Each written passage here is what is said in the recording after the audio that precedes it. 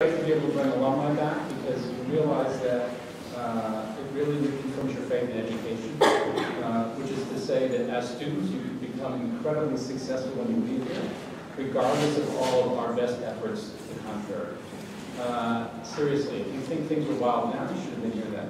And I'm convinced that what we put Maurice and his classmates through definitely contributed to an aesthetic that is easy and pragmatic after the confusion that was foisted upon them. Before coming to Chicago to get his MArch in '91, Maurice received his BA from Williams College, where he was classmates with his two current partners at Blu Dot. Maurice has served as the COO of Blu Dot since 1996, and he left his architectural practice in Chicago and headed to Minneapolis. But a very much married father Morley. I know, you guys are all like, yeah. Maybe we weren't 10. So broadly occupying the territory, you could say, between design within reach and IKEA. I think this is their strategy. Blu Dot's products have received numerous design awards, are held in the collections of major museums, and most importantly have found their way into the lifestyle of a growing public with an approach that is at once pragmatic and witty. Or as one of Blu Dot's taglines recently said, safe and boring doesn't have to be safe and boring. After all, who wouldn't want a Barbarella coffee table and a felt-up chair? I do. And I will negotiate with Maurice afterwards. Please join me in welcoming back to this group of many reviews, his triumphant return, Maurice Blanks.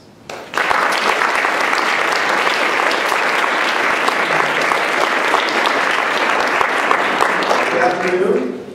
I'm still trying to get over the sort of pit in my stomach of being in this room again after so many reviews so long ago.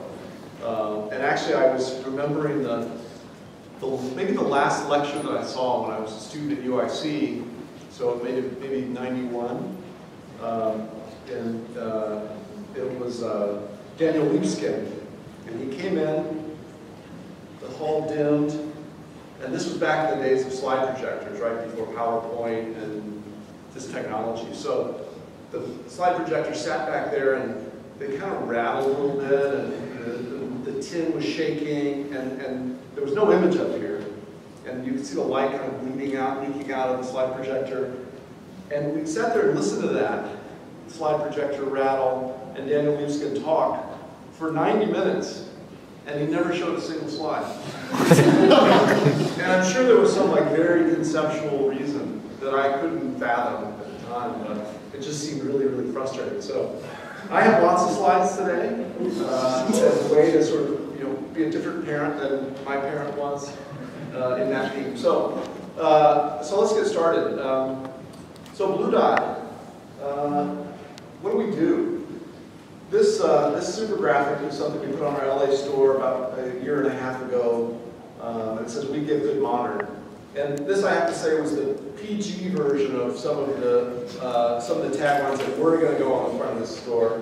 And my dad lives in Los Angeles 6 months of the year, so I had to veto a few of them because I didn't want my dad to drive past and see some of the pretty racy things that they were going to put on this. But I think it's a phrase that I think captures the spirit of the company. It says something about our brand, and it says something about our kind of positioning and our point of view and our attitude. We started Blu Dot really with a personal need, which was the idea that we went out and tried to furnish our first apartments, and we didn't like what we could afford, and we couldn't afford what we liked. This is what we wanted. We wanted modern furniture that was beautiful and simple and elegant, and this is what we could afford. So at that time, this was the early 90s, the landscape was different than it is today. Modern design is more available today than it was then. But we really set out with 3 goals. One was to make the product affordable, more affordable than what we found in the marketplace. One goal was to make it more available, so make it easier to find, and make it more approachable, so not make it so fancy and sort of elitist. So affordability was about the product. what we saw at the time, modern design was very, very expensive. $8,000 for a lounge, $600 for a coffee table or a chair. It just seemed it was very expensive, and we thought we knew a little something about making things, and we thought we could do it better or cheaper. To make it more available, so this is about the distribution. At the time, when we started looking for furniture, if you wanted modern design, you had to go to the merchandise mart, and you had to have a secret handshake and go with your architect or your designer, and they would take you to the showroom, because the public wasn't allowed in the design mart. So if you wanted to buy something, you had to kind of be in the club, and certainly if you wanted to see something, you were basically looking at magazines or books. There was no way to find this design. Approachability is about the brand and about the idea that what we saw at that time was very elitist. It felt that it was not welcome, or everyone was not welcome in the sort of modern design camp. It was really kind of rarefied air. And so we set out to make a brand that was more humble and more authentic and more approachable. So let's start with the product. I guess I'll talk a little bit about our design process. But I do want to say right off the bat that design happens everywhere in our company. It's not just happening in the design studio, it's not just happening with the product, but it's happening throughout everything we do. When we started the company, one of the things that we said was that we wanted to design the company as carefully as we designed all the products. So to get to the price points that we wanted to get to make the product more affordable, and this is not to say cheap. You know, we didn't want to be at the sort of IKEA price point. We wanted to be at a price point that was well below what we saw this sort of high-end modern European design at. We wanted to be not necessarily kind of Old Navy and not Prada, but we wanted it to be sort of J. Crew, was kind of how we thought about it. Although J. Crew, I don't know if it was a brand at the time, but so efficiency would be incredibly important. So we had to be really thoughtful about how we designed. We had to know a lot about materials. We had to know a lot about manufacturing. And the design process for us is actually similar to an architectural problem in a way. And maybe that's because two of the founders are architects. But we looked at the process of designing furniture as kind of a big multivariable equation.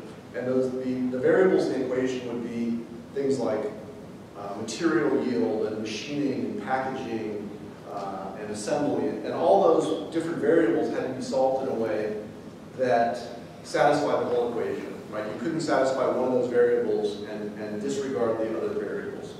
So it was this kind of big, long equation, and again, not unlike an architectural design process in that there are so many different competing concerns and systems in a building, and all of them have to be solved in a way that's at least satisfactory, right? You may suppress certain systems, but they all have to work. So we saw our process as solving all these variables, and then the product was kind of a residue that was the result of that process. So the good news is that we were inspired by constraints, because there were a lot of constraints. This is one of our first products, and it's the Chicago 8 box, which I saw, it was nobly displayed up in the office. Thank you. And this used the materials and the methods that we knew at the time really well. So it was really simple boxes, and those were ready to assemble, so the boxes came flat packed, you put them together, and then you slid them over these powder-coated steel tubes. So we started with the material and the yield of the material and tried to get to 100% yield on the sheets of material, and ultimately designed it in such a way that we set the tops and the sides of the boxes into different panels and got to the point where we were really just left with sawdust when we were finished machining the panels. We also employed a little strategy that we named later Smart Parts, and that's the idea of essentially modules. And the reason that was helpful for us is because in the early days we had no customers, really, and we had really no sales. So we didn't want a ton of inventory. But when you go to a fabricator and you say, yeah, I just need 6 of these, and it means that they have to set up their CNC and they have to get everything ready in their shop, it's not, let's just say they're not willing to do it. So with Smart Parts, we enabled ourselves to go into a facility and say, I want 80 of these boxes, make 80 of these boxes for me. But then we just came away with 10 products because there are 8 boxes in every product. So it was a way for us to sort of get in the door of a larger manufacturer but still allow some efficiency and keep our inventory down. So this is not a Blu Dot product, but it exemplifies, I guess, a strategy that we employ a lot, which is not reinventing the wheel. If you're trying to make something efficient and affordable, it typically doesn't involve paradigms and materials and machinery that is not sort of invented yet, or it's not in wide use. So in this case, we took the idea of the sort of block and shelf, bookshelf that I think half of my friends probably had in their room at the time, and tried to reapply that into a piece of furniture that would be appropriate for us. So this was our first attempt, which we call Weave, which was actually a total failure. And it failed for a couple of different reasons, but I think it's interesting to show this, to walk through some of the reasons that we would reject a product. So we liked aesthetically how this looked. We liked how the blocks, so in this case the cement blocks are bent plywood U shapes, and the shelves are honeycomb, hollow core, thick painted wood shelves. So we really liked how there was this interplay between the horizontal and the blocks and the way it weaved. And what ended up happening though is we ended up with all these weird spaces that were really not functional at all. People couldn't figure out how they needed something that was like this tall but this wide, or little tiny spaces. So functionally, we started to realize as we developed it that it wasn't very functional. And it also was really hard to make because the bent plywood, when it comes back out of the mold, it tends to dry and cool and twist. And so the whole thing ended up as like this kind of shaky house of cards. So we went back to the drawing board because we thought that the original design idea, the block and plank strategy, was actually a good strategy. So we took another swing at it, and this time we did a steel shelf with a miter folded wood block. So in this case, there's a three-part block that sort of folds together to create the structure. We eventually moved away from the wood block into the steel shelves, which you see here. And so this is the final product. This is the product that's in production. And this is called Shelf, which is a shelf. Let me just move to the next slide here. And this is an addition of wood doors so that we could have some closed storage, and then adding a little bit of warmth to the otherwise powder-coated steel. Also in the vein of not reinventing the wheel is a product, or a line of products, that was actually inspired by a late-night design session in a pizza box. We were trying to figure out a way to make a simple line of accessories. And so we began to explore the idea of perforating and folding material, which is what we saw here. So this is essentially a flat pack box. But we knew we couldn't use cardboard. Well, we thought about it, but we couldn't figure out how to do it. So we eventually moved into laser cutting and perforating steel and then powder coating it. And what was great about this was that it was a really simple process. We'd buy sheet steel, we'd send it to a laser cutter, they would laser cut it, we'd send it to the powder coater, they would send it to us, we'd pack it, and it would go to the customer, and then the customer would fold it in 3 dimensions. So the name of this line is called 2D 3D, because it's 2-dimensional when you get it, and then it's 3-dimensional after you put it together. So really efficient, no returns, no product defects, it was bulletproof. So again, not reinventing the wheel, extending the success of that, we thought, well, couldn't we make a chair that uses the same technology? So a 2D, 3D chair.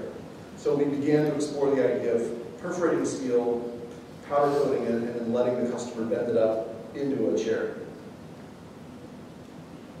And the goal was to get the chair into this, ironically or coincidentally, I guess, back into the pizza box, right? So to make the chair so that it fit into a Drake molded plastic insert that would allow it to pack in about 2 inches.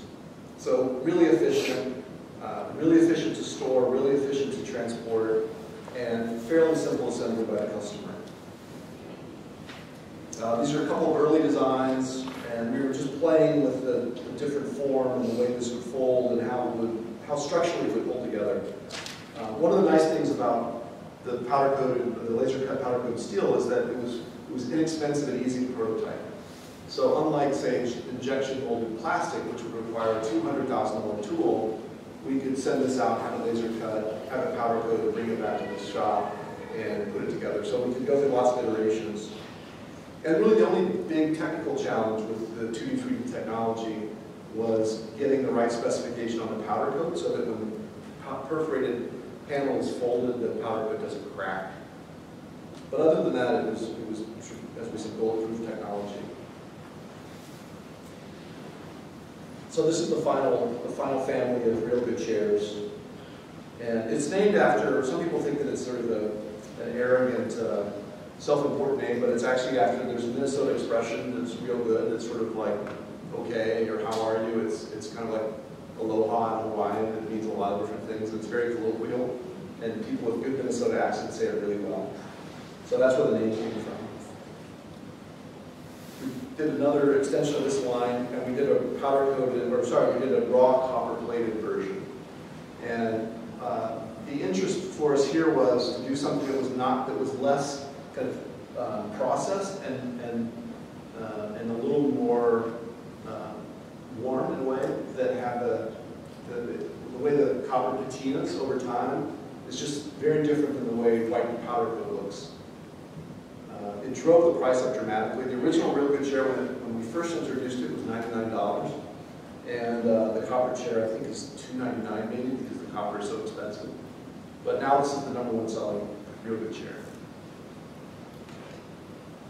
And then kind of the last slide on the Real Good chair, or on the 2D, 3D technology, was a few years ago we were asked by the New York Times to create a T for their T magazine, which is sort of their design magazine. And we had an intern at the time, and the intern spent about 4 days trying to figure out how to make this thing, what the flat piece of steel would be like. So this was the cover of the New York Times magazine.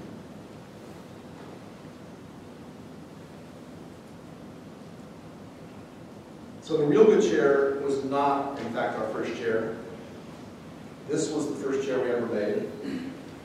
And it was called the felt-up chair. And the name was innocent at the time because an intern, you can see there's a nylon sling on the back and a felt sling on the top, so that's two separate slings that are lying together. And we wanted it to be felt, but felt because it's basically a compressed material, it's not woven. It stretches over time, so if you did this without the nylon, you'd eventually be sitting on the floor.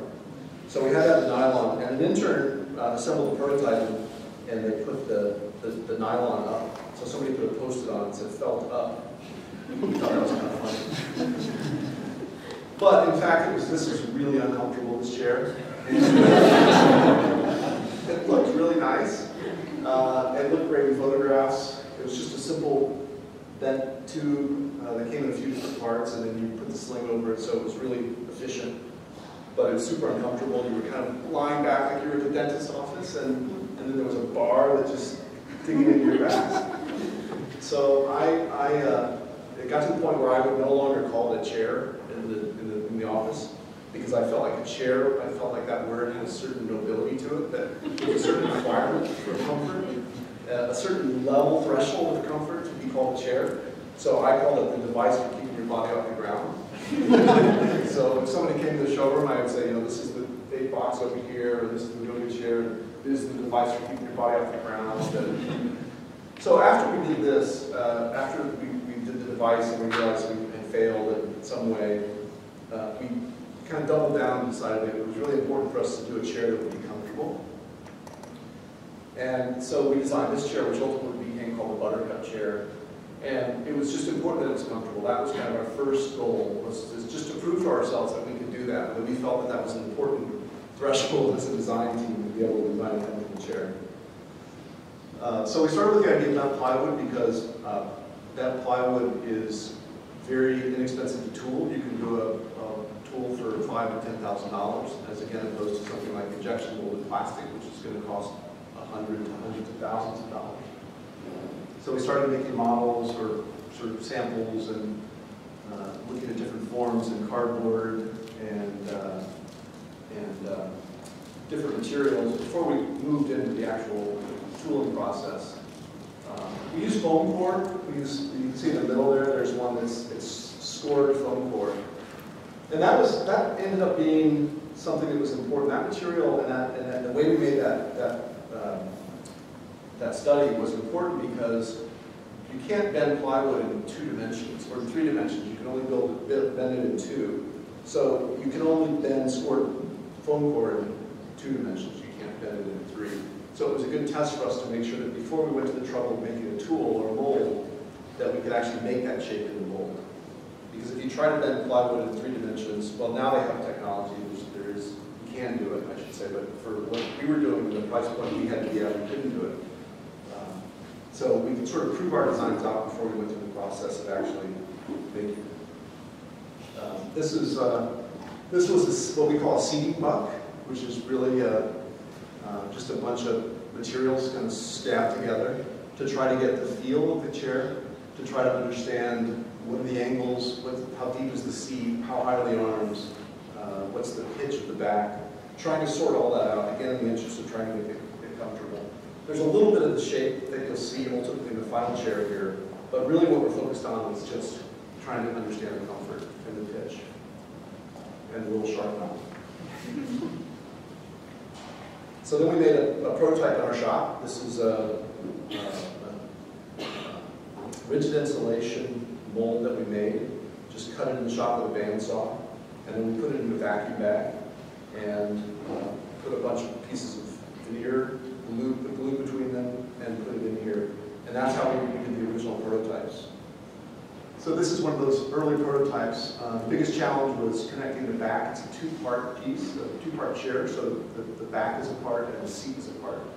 And the connection, you can see some pieces of tape there. That was really where we spent a lot of time trying to make that joint a mechanical joint so that it would stay together when you put pressure on the back. After we got the basic idea of the shell and how it was going to be trimmed, we started looking at the base. So here's another iteration of the base. We probably looked at 100 different bases. We finally got to the point where we were going into production. We did the final drawings, figured out the final trim for the shell, and moved into production. So we paid for the tool. This is the mold in the press. The metal pieces that you see lining the mold transmit a high frequency vibration that cures the glue that will go into the veneer parts. So the glue won't set up while you're trying to get everything together. It'll only set up once it's in the mold. So here you see a bunch of sheets of veneer. So it's birch veneer, and each sheet is run through a roller that just has glue on it. And the top and the bottom are just glued on the inside. And they'll kind of put this big, bulky sandwich in the tool, and then watch your fingers. And then it stays in there for about 90 seconds, and then it comes out. Then the part, it's cooled, and then it's taken to another facility where it's cut on a 5-axis CNC router. So the trim of that part is done elsewhere. And so here's the final product with the final base. And I think one of the things that I like about this chair is the way that the front and the back play, and really the back of the chair is, in my mind, kind of the front elevation. I think it's the most interesting part, and I think it sort of talks most about the process. I don't know, a handful of years ago, we were at a show at the MCA called Universal Experience, I think is what it was called. And Francesco Bonami, who was the curator, wanted to use the buttercup chair. So this is a shot of the MCA with our chair in it. Here's the other shot. And I thought it was appropriate because the show was about travel and globalism and ubiquity.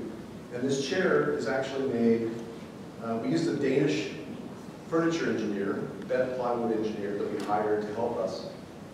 We made it we made the shell, the wood part, in a factory in Poland.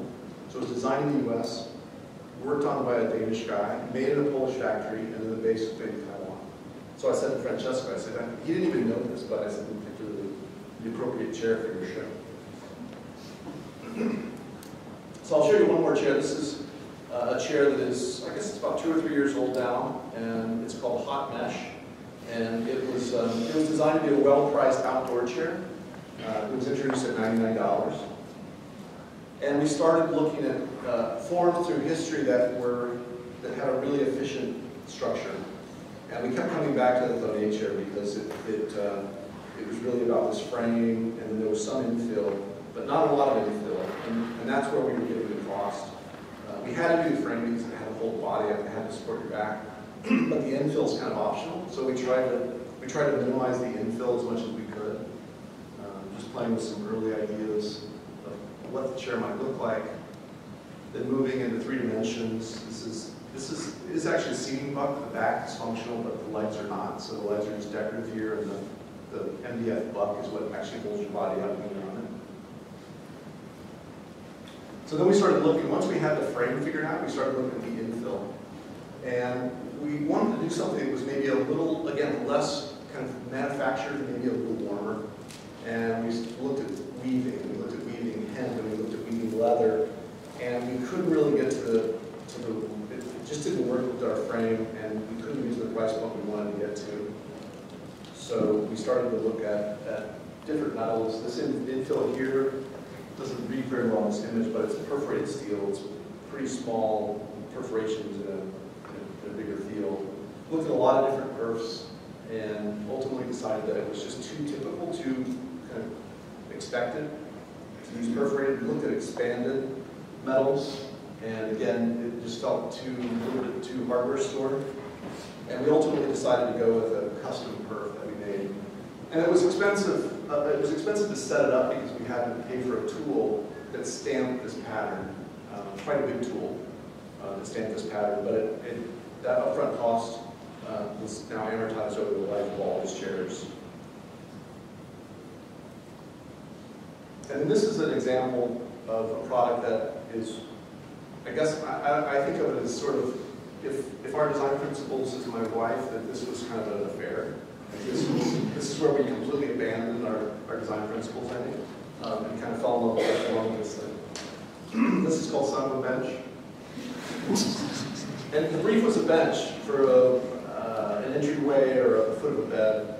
And it started here in a cardboard model, which is 3 different hoops that are just arranged in different, and welded together. They're welded together in a form that makes those 3 modules look a lot more complicated than they are.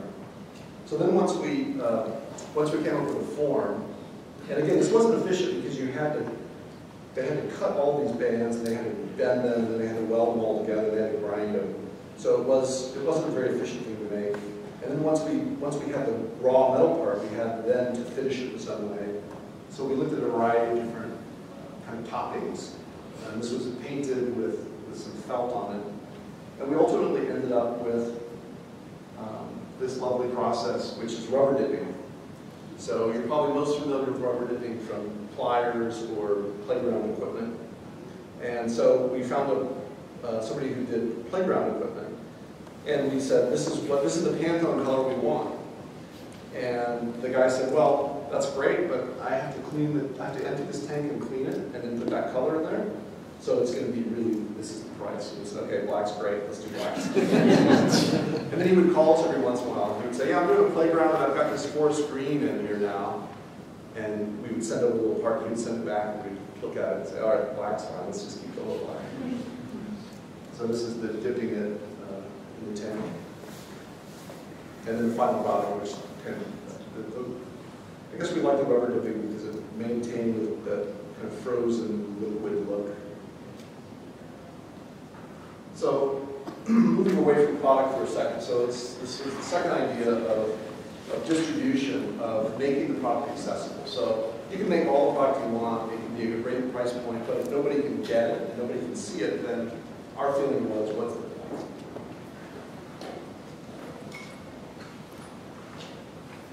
So this is really about distribution, and how do we get our product into the world, and how do we get it into the world in a way that's sort of easier and broader than the design mart experience that we encountered.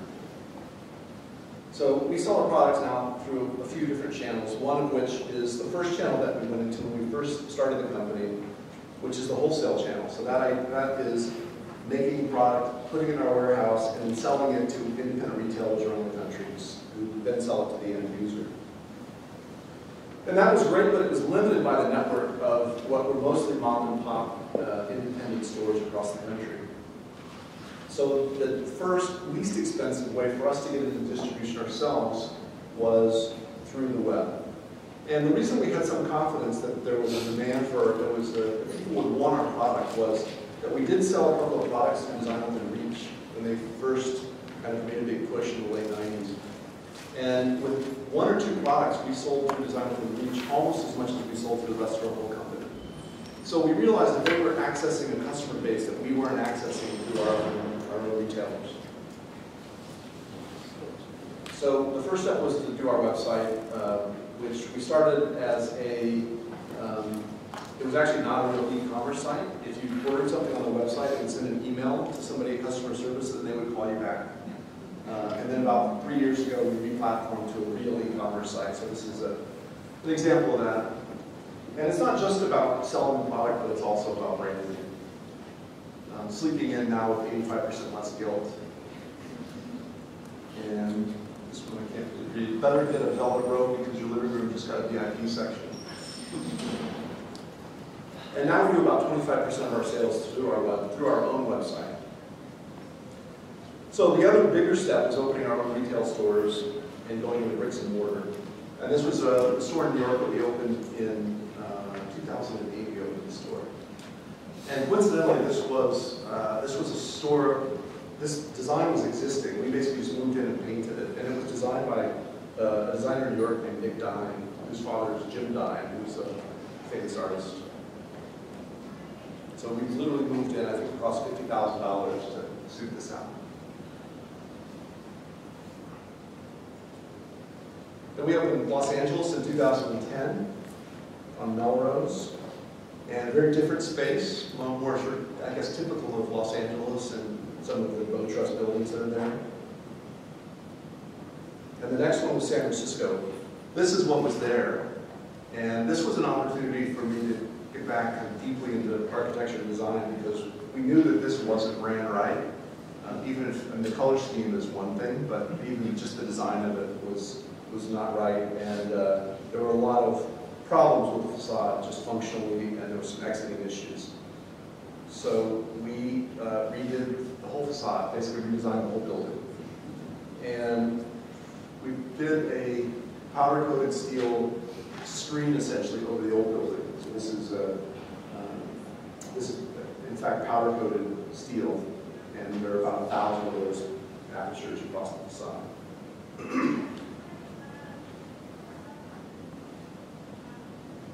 So a little detail up front. We had some existing columns that we had to work around. We just set the glass behind that. So that was San Francisco, which was opened in 2013. And then this is Austin, which we just opened in August.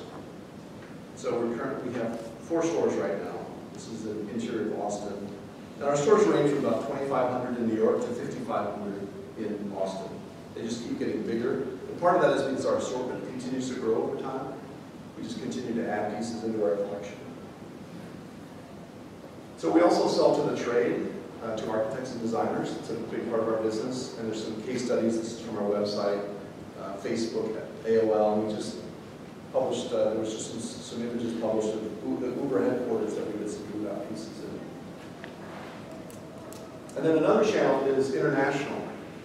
About 3 years ago, we found a partner in Australia. We launched Blu Dot Australia as a franchise. So there's a store in Sydney. They also manage Blu.edu, and they're looking at space in Melbourne. So it's a way for us to get international distribution without having to go somewhere overseas, rent a space, figure out the labor laws, hire employees, and manage all that. So it's a great relationship. And in this case, this partner is really good at understanding our business. A couple of years ago, we partnered with Target to do what they call in the licensing and branding world a diffusion brand, which is basically kind of CK to Calvin Klein. It's a lower price point Blu Dot brand. It's called 2 by Blu Dot. And I guess there's probably, let's say there's 20 products on the site now that we've done. We do all the furniture ourselves, and then we just did the ideas and concepting for some of the accessories that we don't do things like plates. But again, another way for us to get our products out into the world is partnering with a major retailer. So at the end of the day, we're now in these 100 independent retailers, our own 4 stores, our website, to the trade, and international franchisees. So that covers the kind of distribution of getting the product out in the world. And then the last is the brand, which is really important. And we started the business thinking of the brand as a really an integral part of our business, and trying to think of a brand, our brand, in the way that you would think of a person. Like, how can we make a brand that will resonate with someone and will be kind of holistic enough for somebody to say, to describe Blu Dot in the same way that they can describe a person.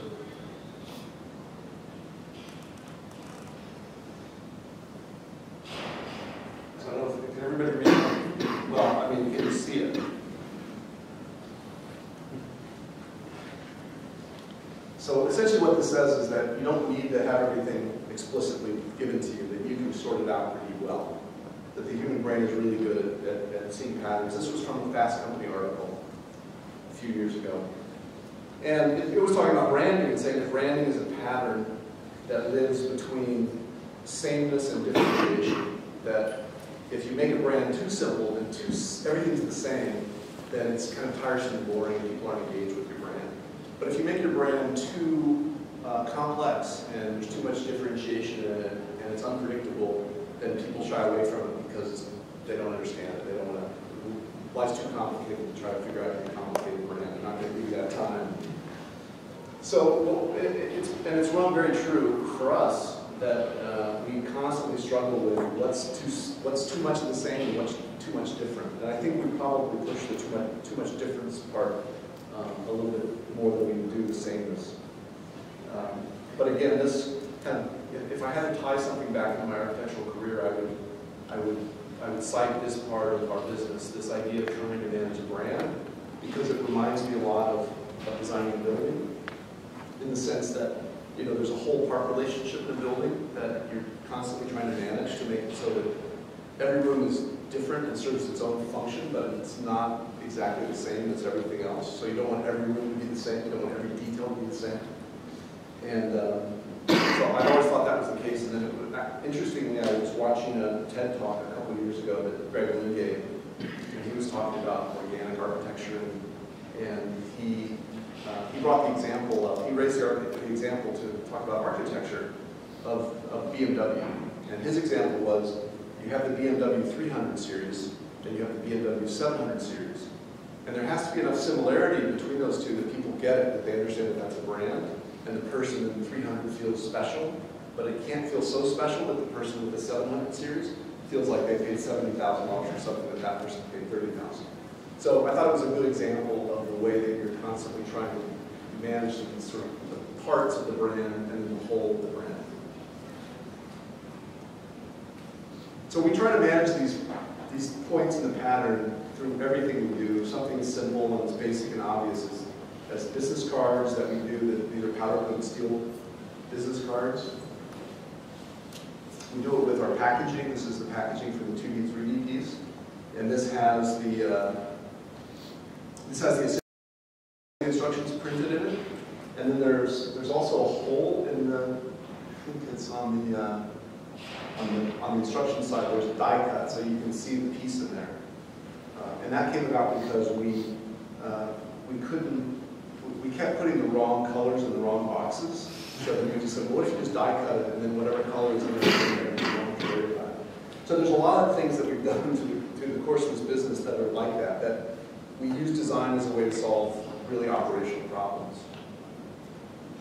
But everywhere we touch the customer, this is the assembly instructions for the shelf piece that we looked at earlier. We try to make it more than just a really boring drawing. There's something about it that talks about our brand. And this is a customer kit that we put in all of our products. So you get a product from us, you'd open this up, and there would be a care kit in there. There would be a catalog. There would be a cloth that you can use to clean your product. Just trying to think of all these moments. Even to the headquarters in Minneapolis, this is a building that was built in the 40s to build aircraft wings. So we repurposed it. And it has a very consistent aesthetic with our stores. So we're trying to keep the pattern close together so that people understand the brand. And then also advertising. So once we could really afford advertising, which it took us a while before we built the business up to the point where we had a budget, we hired a local branding firm, some friends of ours, to do some ads for Dwell magazine, and at the time Met Home, which is no longer. Really, I think we just wanted them to get the idea of the brand out, so there's a little bit of humor in here, and then a lot of white space. We thought a white space was, we thought it made us feel confident, so lots of white space. So this is because it's the Rocky that should put you to sleep, not the chair. This one we got a little bit of trouble for. This says, write the great American novel or sort of porn.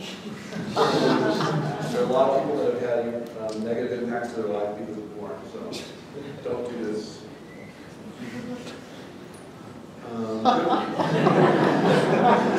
The idea was kind of combining our furniture with something really random. People didn't really understand these. So that's all I'm saying. It's just seriously serious. There's a lot of these. But, when we first started the company, we didn't have any budget. We started the company, the three of us scraped together 50 grand, and it turns out we spent most of that money in the first year and a half buying cardboard. Because you can't buy like 6 sheets of cardboard, you have to buy like 1,000 when you're buying a custom box. So we spent all the money doing that. We had no money for marketing. So we relied a lot on free press. At the time, the company it was a fairly innovative idea. We were doing things that a lot of people weren't doing in our business, and we got a lot of free press. But eventually that kind of came to an end because the company got older and more mature. And so we tried to come up with other things, continued to come up with innovative ways to attract people. The internet was an obvious place and an inexpensive place for us to do that. So we started doing these kind of viral campaigns. This was the first one we did, which was called the swap meet. And it was essentially an online swap meet, and you could offer up what we called creative currency in exchange for our products. So you could say, I will give you a popsicle stick motorcycle that's made out of 8,000 popsicle sticks if you give me a Paramount sectional sofa. Or I'll give you one share of Enron stock if you give me a land. So we could hackle and negotiate with you. We ended up with about 3,000. But here's a quick little, oh, I'm supposed to do something here. This is just a quick video that our branding agency did to explains the swap meet better than I could. Furniture could afford it, especially during recessionary times when bigger purchases were put on hold. But instead of falling into the trap of discount pricing, we decided to take a different tact and rethought the sales promotional model. A celebration of creative currency, the Blu Dot Swap Meet was a 2-week online auction that accepted creative bids in exchange for Blu Dot furniture.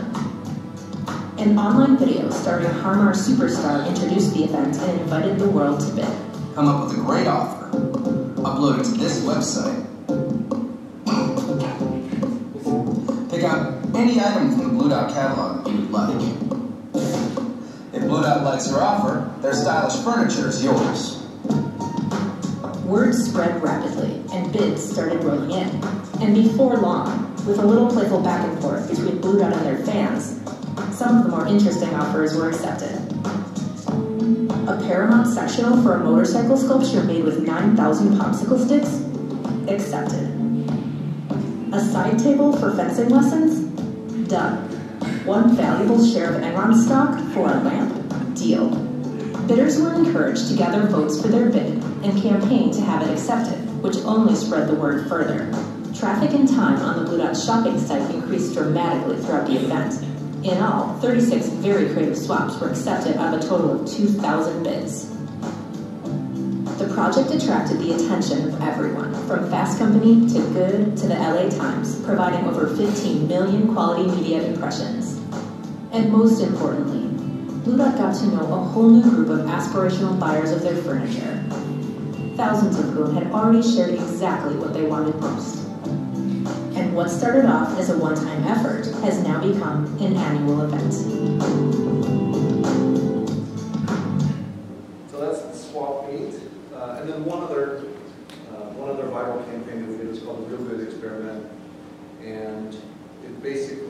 was to celebrate the one-year anniversary of the store in New York. And we wanted to bring together something that was distinctively New York and something that was, I guess, distinctively Blu Dot. And the idea was to put a bunch of real good chairs on the streets of New York and see what would happen. See who would take them, where they would put them, or where they would take them, where they would go. So it was combining it, getting product, making product available, making design accessible, getting it out in the world, and not making it precious. And combine that with something that was New York, which was this idea of curb mining, right? That people in New York go out and they walk around garbage piles, they find things that they take back to their apartment. So it was bringing those two things together, and it was a celebration of the first year of our store in New York. So this is a video of that. What is good? What is goodness? Is it formal design? Is it usefulness? Or is it something abstract? These questions led Blu Dot to embark on an experiment, perhaps to get a real, honest answer to a simple question.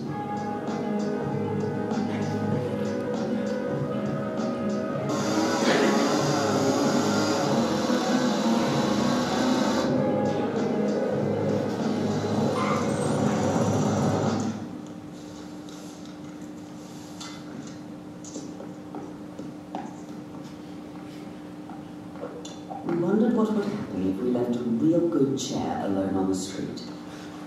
So we devised an experiment. First, we assembled a bunch of brightly coloured chairs to be placed in a bunch of different locations on the streets of New York.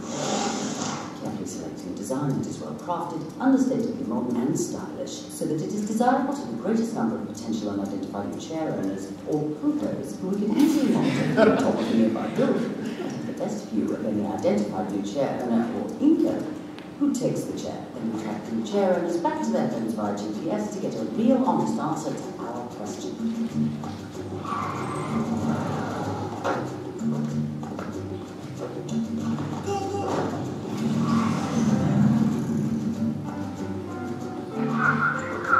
Go for judgment.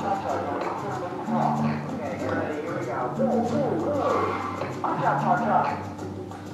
We're right on schedule for the second location.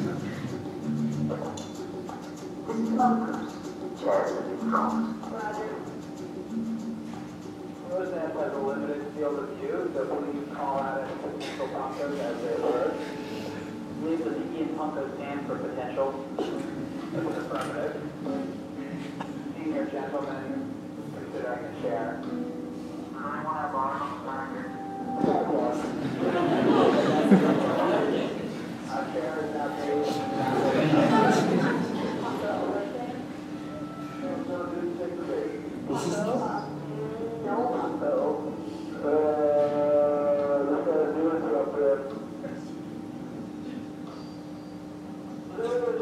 how long does this guy sit over there? Hour and 15 minutes. I think the question is there, how comfortable this gentleman looks. Good work, everybody.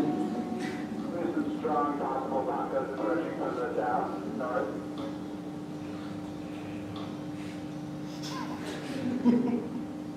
I think we have some interest.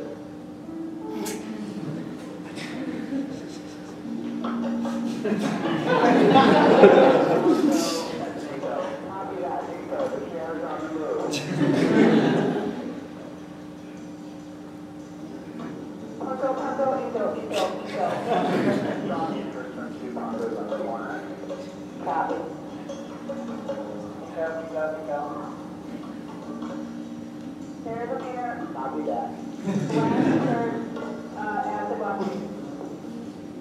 Anybody have eyes on Red Robin? On the move. Oh, yeah, visual.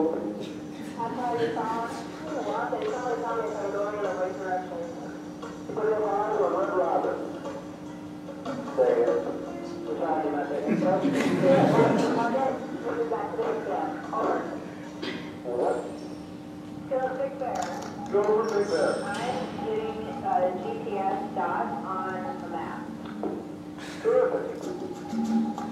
Due to our scientists' extraordinary foresight, we were able to track our chairs via GPS, which, with the aid of modern science, we built an inconspicuous linkage on the bottom of all our chairs. We started by looking for how all the parts intersected, a battery, a bunch of wires, the GPS device. And then we basically took all those parts and hacked them together and then reassembled it. And then we're sticking it on the bottom of the chair. When someone picks up the chair, they'll activate a tilt switch, which will turn on the GPS tracking. So when that happens, the chair will locate satellites, and then it will start broadcasting its location to the network. And then all we have to do to complete our experiment is to travel to the greenhouse house, ring his or her buzzer, and politely ask for an interview. Hi, did you like to take a chair off the street? Red blue colour? Well, you work with the chair company. Hello? Hello? Oh, hello. Yeah. Did you take a chair off the street the other day? Yeah. Terrific. You see, we're having an experiment. Have you ever been the subject of an experiment? I'm a furniture maker. I'm a woodworker, furniture cabinets. And I'm a fashion design student. How often do you find real good things on the street? You don't. I find sometimes stuff. You find, yeah, once in a while you find some really good stuff. Well, I've had many things. I found a keyboard, mirror from a store display that I just love the shape of it. I don't quite know what I'm going to use it for.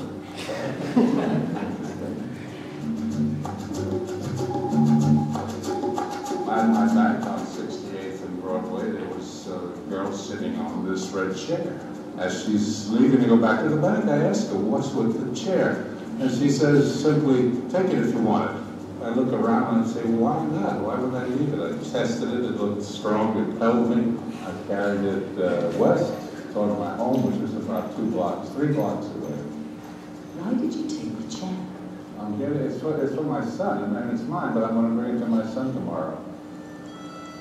I can sit for like 5 hours. It takes a long time. It's something. Lanya, has Todd ever made a good thing for you? The little story thing, so I can wish things in the house. And it's my favorite color. It's just the same color of the chair. Very often I have to go to my neighbors and borrow a chair. So this is one less chair I need to borrow because it's now mine. But after that, I think George will take it. I think he likes to turn in his apartment.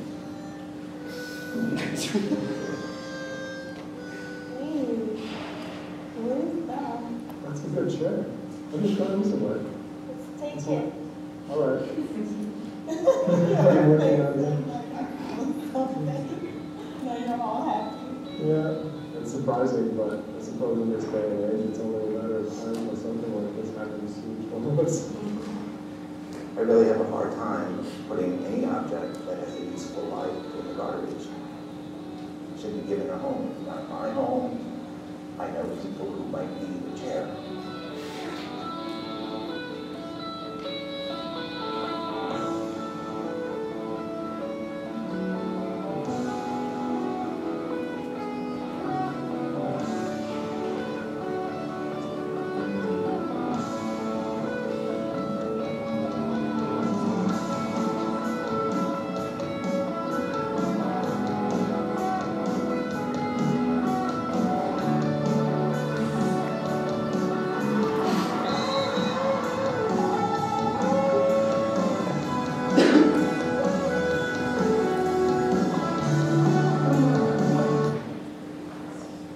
All right, that's a little something about Blu Dot.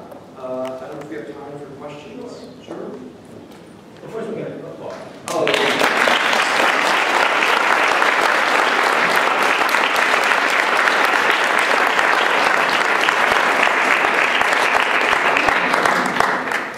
So just one last comment I'll make, which is that video was meant to be the legacy of that experiment, because everyone who participated in the experiment hasn't happened, so this allowed people to re-experience it. And it proved something that I was on a panel a few years ago with the guy who's done the photo show of USA Today, and and I showed some of our work, and he said, you know, the thing is that today, every brand is a media company. You can't be a brand today and not be a media company. So I think that's a pretty good example of that. So, questions?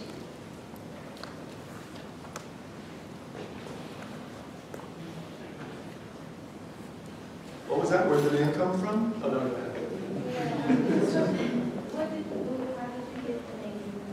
So it really started because we wanted something that was really simple. It was a graphic mark. We didn't want it to have connotations of something else. So I gave the example earlier in the class I was in about Barbie Parker, which I think is the grandmother's maiden name or something. And it has a legacy sound to it. We didn't want something like that. And we liked the idea that it was a graphic mark. And it was about the same time that Prince changed his name to a symbol that became the artist formerly known as Prince. And he's from Minneapolis, so it was in our minds at the time that it could be just a Blu Dot with no words. But we couldn't figure out how to answer the phone. And then we didn't have a Blu Dot. And we didn't know where to get the phone book. So we ended up putting the Blu Dot in there. And our graphic designer, who retired, took away the E when he designed the logo. But we were doing it for trade. We were building the agreement was he would design our logo, and then we would design and build a tree fort for his kid. And he was our only option because he was the only person that would take trade. Everybody else wanted $20,000, which we didn't have. Why have you stayed away from opening a store in Chicago?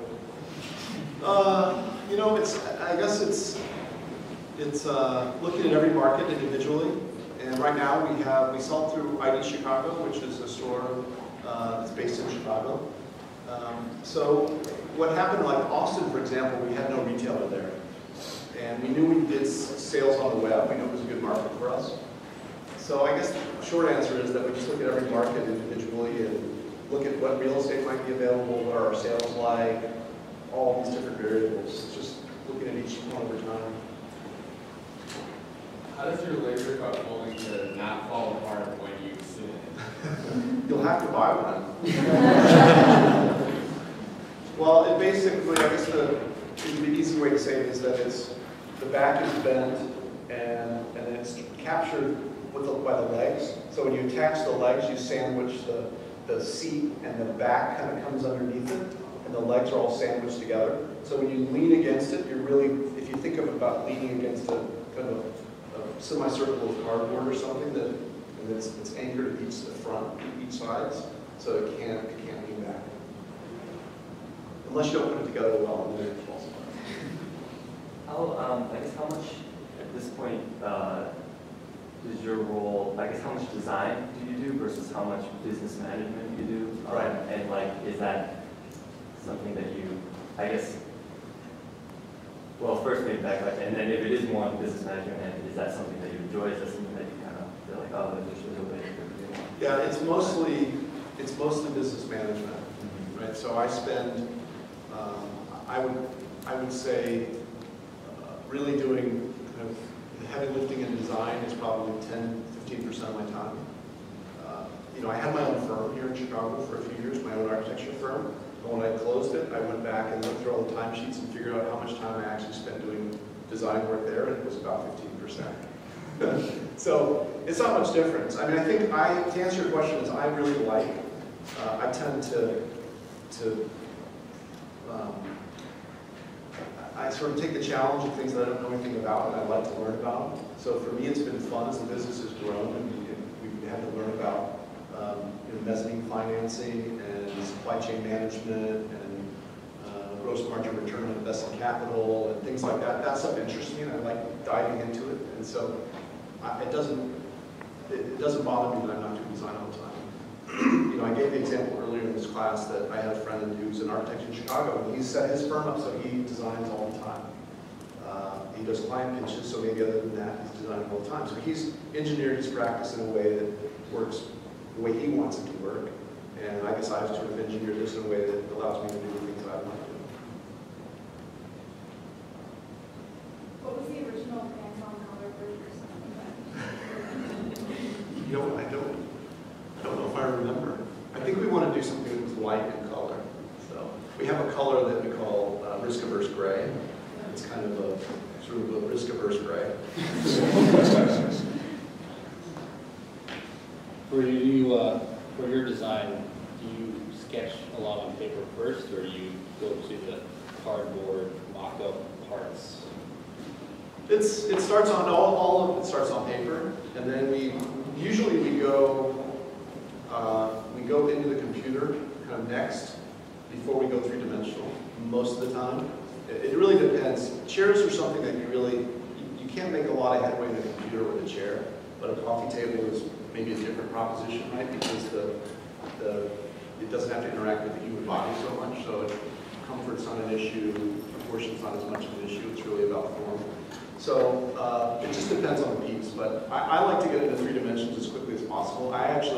So we have 4 designers that work for us and 3 engineers, and the designers are younger and they have a tendency to be in the computer longer, and then when they present 2-dimensional renderings, right, of the pieces. And my concern is that if you show a drawing of what could be a really beautiful piece, it's really simple in a drawing, it doesn't look very nice. It looks really boring. So there's a tendency to try to kind of, juice it up a little bit and make it a little more interesting in the drawing, which I think is not what it really means in the final product, right? So I try to get them to go to the final materials as soon as possible, because then you end up with something that could be just really simple and really beautiful, and that cannot be represented in an 8.5 by 11 on the wall.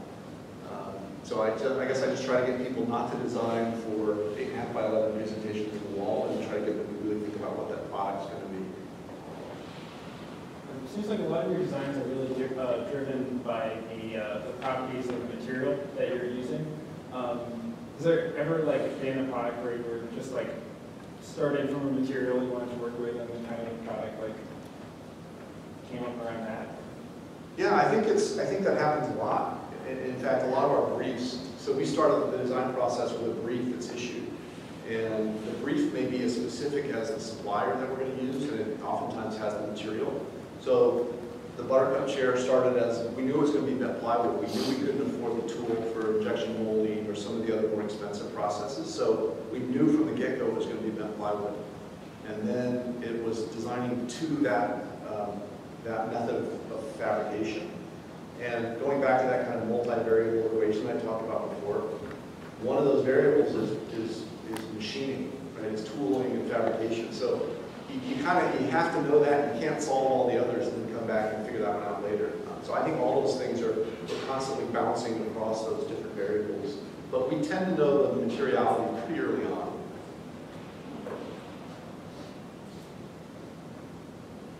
Are you thinking about integrating 3D printing into your process at any point? Yeah, we use it a little bit.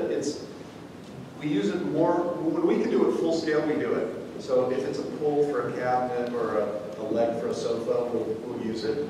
It's just that it's not ultimately that helpful to have a sofa that's this big. It just doesn't get us very far. And given the cost, it's usually easier. We model a lot of our sofas in rigid foam. That's the way we model all of our sofas. So we haven't, it's not an essential part. People come to our studio and they're like, well, there's no 3D printer. How do you do any work here? And they're shocked, actually. They're amazed that we don't have one, and we just haven't found the need given the expense. Stratasys, which is I think the largest 3D printer manufacturer in the world, is in Minneapolis. So if we wanted one, we go down the street and get one, but it hasn't really come into our process. So you moved from Chicago to Minneapolis to start design-focused, furniture that's now a worldwide furniture business. Was that the goal at the beginning, or was it just a bit sick of the city, you want a simpler life, or I don't know? It's pretty inspiring stuff. There's a lot of talk about location, sort of being at the right place at the right times. Right. Well, it was predetermined because one of my partners, who put up the most amount of money, lived in Minneapolis. So that was really how the decision was made. Because our other partner was in Arizona, practicing architecture. So John said, I want to do it, and I'll put in this amount of money. You guys ready? And I said, yeah, let's do it. So it wasn't as intentional as you might think. But I guess I would finish that by saying that it's been helpful really not to be on the coasts, because we can kind of do what we want, and we're not in this kind of pursuit with all this other design chatter. We can kind of focus on what we want to do and what we think is good. And if we want to access that design chatter, we can go on the internet, we can see what's going on, we can read the blogs, and we can go to the shows. But we can kind of retreat back to where we are and just do our thing. So it's really been, I think, helpful. And there's also a humility to the Midwest that we think is part of our brand that we wouldn't have if we were based in New York or Amsterdam. Great. Well, thank you very much.